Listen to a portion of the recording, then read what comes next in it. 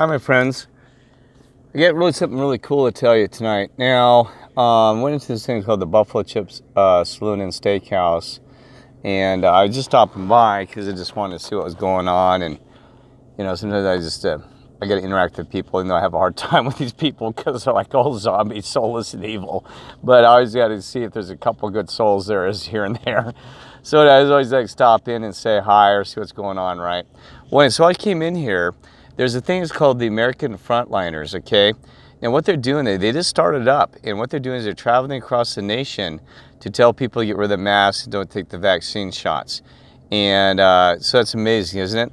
See, I told you, God can align things. Thank you, our Father, and thank you too, Lord, as well, and angels. This is beyond coincidence. I was like, because see, I was like, for some reason I need to pull it. I never stop in here on the weekdays when I do construction. Never. Never do. And sure and behold, it's a long story. See, there they are, all those individuals there. They're coming out here, okay? Anyway, never stop by, so stop by, and guess what?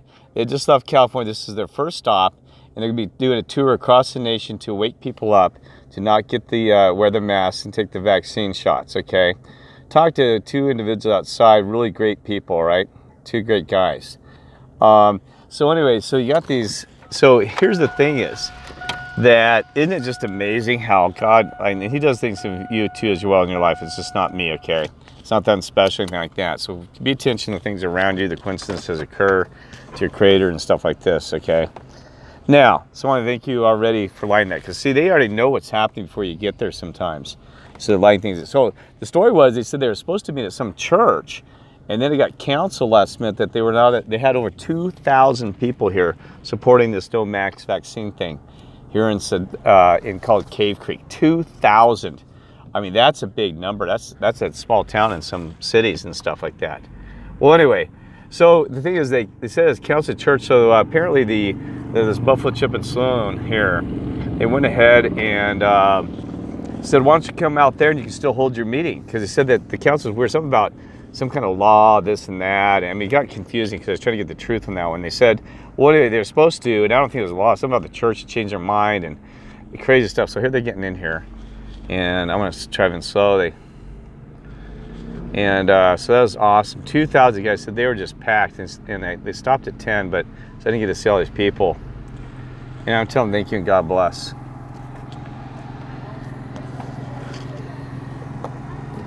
Oh, sorry, friend. Thank you and God bless you guys. That's what we need, is no darn mask, no vaccine shots. You guys are the best. I'm telling you, you guys are awesome. Keep on pushing that. We want our freedom out there. You guys know this. Thank you. I'm glad there's somebody out there doing something.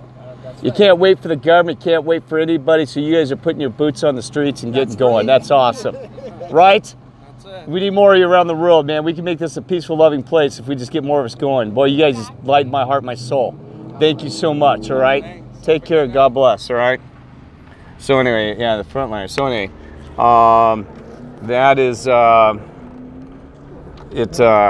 so anyway, so here's the deal. So the thing got canceled, and, and you know, so they had to move out here. Well, Kirk's driving down to construction. Yeah, what's the coincidence? Yeah, Father, you're kind of funny, your creator. You too, Lord, you guys are amazing.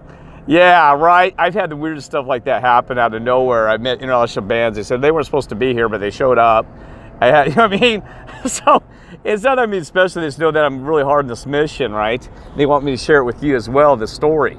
So actually, I'm going to provide a little information about them when I can. I actually should have pulled over and showed you there's a video or something.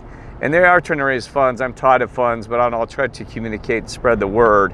But see, this just gave me confidence that, you know, remember God and the Creator and Lord and all His angels are working in the background. You know, we're not aware of what's happening in the world. I always get reminded, it's like, you know, I'm doing my YouTube channel, and, you know, you're probably helping a friend or a neighbor or whatever you're doing, and there's people out there that got their boots, I just these boots on the dang streets, you know, doing something, right?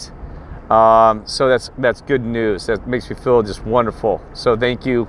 You guys are the best. Two thumbs up to the other side. Well, I don't like the other side. To the one side, because one team. I hate the other side, man. See, on the flip side, no, they're on this side because we're all together all the time. There is no other side. You know, see on this side or together side, whatever. So anyway, So here's the thing is, so they're going to be traveling across the nation. They said they didn't know where to go. They said it happened to be their first stop right here in Cave Creek, right? And they said they'll be heading out, and they don't even know where they're going. So they said they're going to try to hit places they probably won't go to Utah. Now, something else is interesting about this is that one of the guys was a Mormon, and I made a mistake because I said, "Oh, you're Mormon," so I went to give him a Mormon handshake, and he said, "Don't ever do that outside the temple," and I didn't know that was a rule. I've been trained the Mormon handshake, but I didn't know that was a policy that had to be in the temple. I mean, that blew my mind. So, you know, don't disrespect their religions and stuff like that, because that's not appropriate of me to do that. So I'd be careful showing that Mormon handshake, especially because, you know, I understand what he's trying to say, but see, you really shouldn't be a cult and shouldn't have these Mormon handshakes. What about just a handshake of love? See, that's one of the things I didn't like. But the handshake does let you use certain parts of the temple, let you know that you're a Mormon, that you're not evil and trying to blow them up. You know, God knows these truths anyway, though, so I don't know. I don't particularly care for the whole Mormon handshake thing. It's another, everybody's got to have this handshake. How about a handshake of love, you know what I mean? Doesn't matter what religion you are. But anyway, so I don't know if there's a Mandela effect in this, too, because he told me a different story than I heard about the, I was looking at this thing. It's called the sundial. That thing is weird. I bet lights, I'm going to have to come check this thing out during the daytime. I'm trying to do a spiritual read on it right now, and I shouldn't be doing it because I have too many things going on here. So anyway, so this is what I'm getting at is that,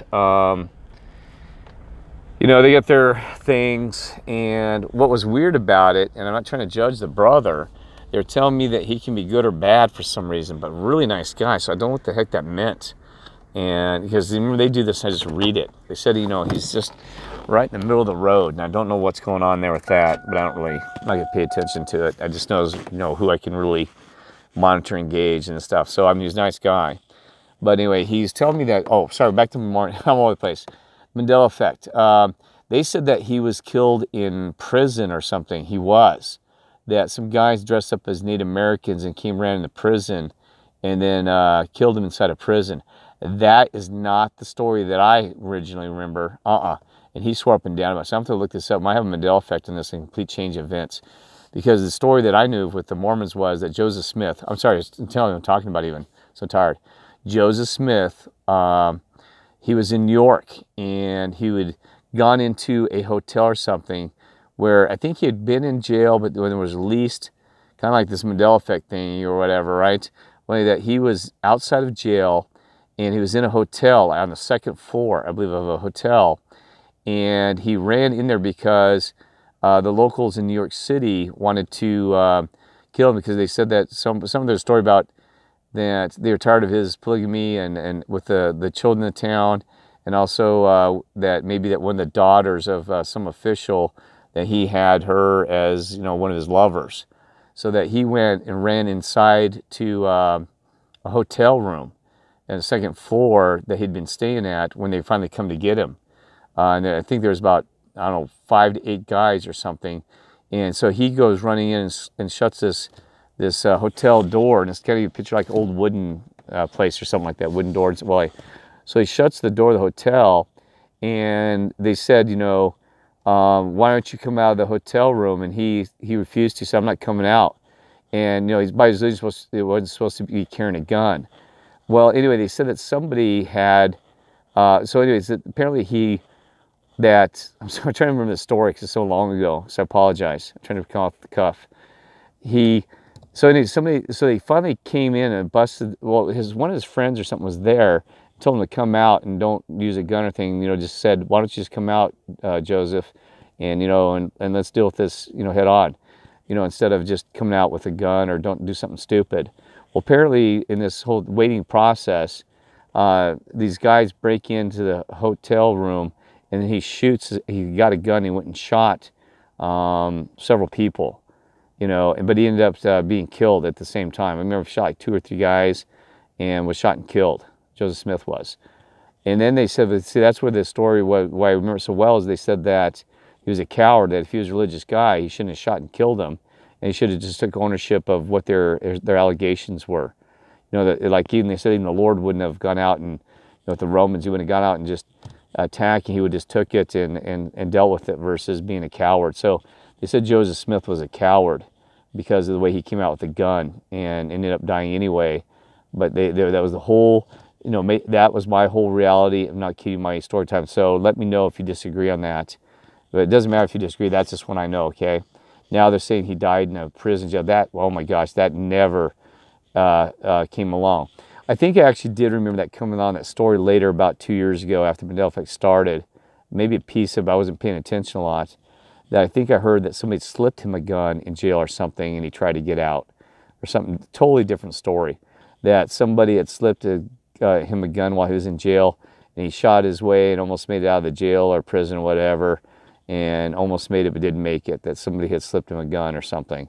I mean, seriously, the Mandela Effect is so crazy, but I do remember the first story was absolutely true. That was my reality.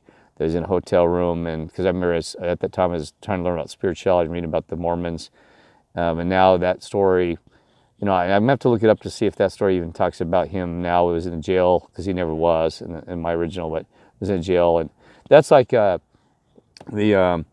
guy who Ted Bundy, yeah. The story's totally changed from when I was in Colorado native. I mean, I don't want to go there. That thing is completely different. Ted Bundy like escapes 3 times out of jail or something ridiculous. He gets arrested in a different part of Colorado, even where he was supposed to be. It never even talks about, originally he was in Grand Junction and kidnapped a girl at a mall. I remember the story because I knew about Grand Junction all the time as Mesa Mall, and ended up with, you know, the song story. I don't have time for the whole thing, but ends up murdering her because, you know, tricking her thinking she was going to be a model. And another gal that he had kidnapped from California was what helped him lure, and she felt bad. She escapes later. Well, now the story's completely different. Like, he'd gone out in the wilderness. There was no lady with him, and he tried to get some lady on a bike, and she'd been missing for, you know, she was like 34 years of age, totally different age group versus like 18 or 20. I mean, really? I mean, it is a completely different story. It just blows your mind. So, I mean, just completely, so I'm going to go there. So that's why we said these Mandela Effects, we don't know about histories, places, times, and all these things. You've got totally different stories coming in, right? Doesn't matter. I'm going to go out of that. So anyway, so God bless you. And so we got this team. So let's bless them, actually, because that's good that they're waking people up. That's a good thing they're doing. It's positive. Get rid of the mask, and also don't take that vaccine shot.